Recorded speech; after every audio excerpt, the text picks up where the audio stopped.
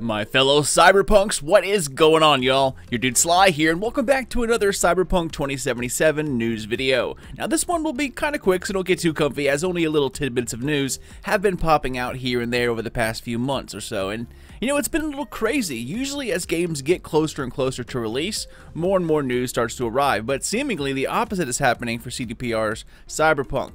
I was making news videos a few times a week, and now here I'm lucky to have enough content to fill one video every few weeks. It's kind of crazy, but I do know that with summer approaching in a few months, E3 will be full of glorious news and updates, hopefully gameplay, so we can for sure expect some exciting things in June, which will be just a few months shy of Cyberpunk's launch date. So I just wanted to say that please do not mistake my lack of news videos as a sign that I'm losing interest. There's just not that much to talk about, and I really do not like to report on stuff that I consider to be kind of far out there in terms of credibility and speculation. A little speculation never hurt anybody, but when it stops being hopeful wishes and excitement and delves into the realm of news replacement, that's when I try to back away.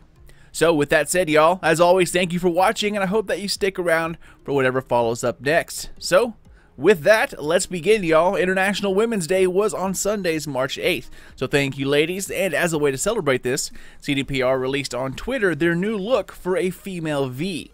Now, even though I appreciate this gesture, the whole gender politics in this kind of confuses me. Months ago, CDPR said that there are no longer genders in the game, but instead you can make your one character look more masculine or more feminine, and that in the future there's no need for genders, which, you know, kind of fits into the lore. But yet now they call this a new V female. I'm not going to dive any deeper into the topic, but in my opinion, I do kind of like the older V model. This one's far less feminine, and while it may look like more of a badass, I kind of like the fact that a tiny feminine woman can go in there next to some big buff dude and not only keep up with him, but even outdo him, while keeping her makeup on point. In my eyes, it has a far more powerful feminine message and appeal than the newer model, but again, that's just my opinion, as many others seem to love the new V female model. No word on if the male version will see any kind of change, but if it does, I bet that's something we won't see until E3, or perhaps have to wait till launch. Moving on here, while we're on the whole boy-girl thing, back in my Mass Effect days, I used to love that you could take the cover out of a game case, flip it over to show FemShep or Male Shepherd. I'm sure there are other games that have done this, but it's one of the earliest ones that I can remember seeing. Well, CDPR is following suit. The new cover will be reversible, so you can make the cover of your physical game show the V you're planning on playing as. And moving on to the last couple pieces of news here, which have kind of been beaten to the ground by now, but let's go over it anyways, starting with consoles.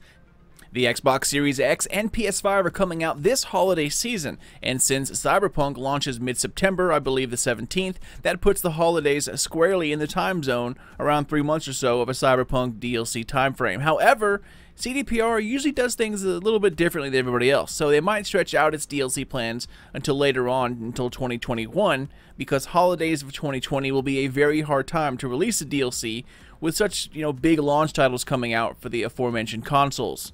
Regardless of what happens, CDPR has already promised that when or if you purchase the game on a current gen system, you will receive a next-gen copy of Cyberpunk 2077 for free if you decide to upgrade. So, for example, if you're playing on the Xbox One S and you come along and upgrade to the Xbox Series X, then you'll be able to download the updated and vastly upgraded game for free. However, if you're playing on an Xbox One and then you upgrade to a PS5, that will not be covered as you are switching entire platforms. Now, this is actually an amazing gesture from CDPR, and it shows how gaming-oriented they really are. This move will literally cost their company millions in potential lost revenue. Like other companies, Bungie, when I upgraded from the 360 to the Xbox One back in the day, I had to buy a brand new game along with it, so this is appreciated by not only the gamer in me, but the human as well. It's a rare move that shows you can still make millions of dollars and still keep your ethical background in the business world without being some kind of ruthless strategist. So thanks CDPR, as that's pretty effing awesome. Okay, and moving on to the last couple pieces of news here, let's go over the Grimes. Just like I mentioned earlier, with so little news out there, anytime something comes along, that has any kind of substance to it, the entire internet pounces on it like a starving hyena on a carcass. Not all that long ago, the pop star Grimes talked about her role in the upcoming Cyberpunk game, and she plays a pop star as well as an artist. Grimes plays the role of an NPC called Lizzie Wizzy. According to Grimes, she hasn't played the game directly, but instead has watched others play it for over an hour. And in a recent live stream interview, Grimes stated that Cyberpunk 2077 is, quote, going to be fucking good. Grimes let it then slip that her character, Lizzie Wizzy, is a pop star who commits suicide on stage and then is rescued, but due to the death of her body, comes back as a complete cyborg, fully chromed out. She then comes back to the same stage where she tried taking her own life and finishes the show in her new body the exact same day. Pretty awesome if you ask me, and also the name Lizzie Wizzy, that's just so like atypical of the Cyberpunk universe Pondsmith created. I mean, names like Adam Smasher, Lizzie Wizzy, Silverhand, Morgan Blackhand, I mean the list goes on with the names. But either way, it just keeps my hope alive that this will indeed be one hell of a game to play. On a final note, Grimes is also making original music for the game as well, so expect that to be an awesome soundtrack. But so far, that's really kind of it, guys. The console and Grimes news is a little old and kind of beaten to the dirt by now, but I haven't mentioned it in my other news vids, so I thought I'd keep these complete by mentioning it here. Oh, and by the way, guys, as I sat here typing, something else just popped up on Twitter by way of Nvidia. They just recently released the best game streaming idea ever invented a few months ago, and it was working very, very well, but unfortunately are now slowly being reduced by publishers. But that's another conversation. Anyways, Nvidia's game streaming service called Nvidia Now has announced that Cyberpunk 2077 will be coming to its game streaming service on day one, and on top of that, it will have ray tracing activated as well. So for those without an RTX card, or the new upcoming Nvidia or AMD cards depending on the date they release, this would be a great way to experience ray tracing without the need for expensive hardware upgrades. You know, at first ray tracing was a cool upgrade, but you had to look hard to notice it. Like it was impactful in certain ways, but like most of the game you really didn't even notice it was there. However, Nvidia reworked ray tracing along with other improvements, and the difference is night and freaking day. Add ray tracing and combine it with DLSS, and it can make a game look more beautiful and more detailed than ever before. In the past, if you looked at pieces of trash on the ground, just for a quick example, you know, in game at least, they were always there for, you know, as authenticity. You know, like say you're in New York and you see newspapers, you know, zooming by in the wind. But if you zoomed onto that piece of trash, it would be completely blurry, pixelated, and while you're looking at it so close, it doesn't even look like trash, just kind of a blob.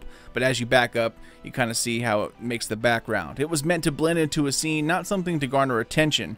However, with DLSS, things like notes on tables, I mean little messages, you know, little sticky notes on the wall, trash on the ground, signs on the windows, fine print, all of this comes to life in amazing detail. The latest Wolfenstein release has sold me on DLSS and ray tracing together. While not a groundbreaking game graphically or otherwise, it is by far one of the most graphically detailed games I have ever played. So far, CDPR has not officially announced DLSS support within Cyberpunk, but ray tracing is confirmed. And like I mentioned, if you don't have the card or the money to play it on PC, then the streaming service might just be what the doctor ordered. And that is about it, guys. Not a ton of news and nothing mind-shattering, but I'll take it. Hopefully, as we creep ever closer to the summer, we'll hear more about what's going on behind the walls of CD Projekt Red. But for now, that's it, my friends. Thank you all so much for watching and also for supporting Sly Nation. If you're new to my channel, then welcome. Be sure to subscribe for plenty more Cyberpunk 2077 and CD Projekt Red videos, as I'll be covering Cyberpunk all the way up and through launch. So stick with me as our journey is just getting started. Be sure to spank the thumbs up or down if you liked, loved, or hated the video, and comment down below if you have any thoughts about today's topic.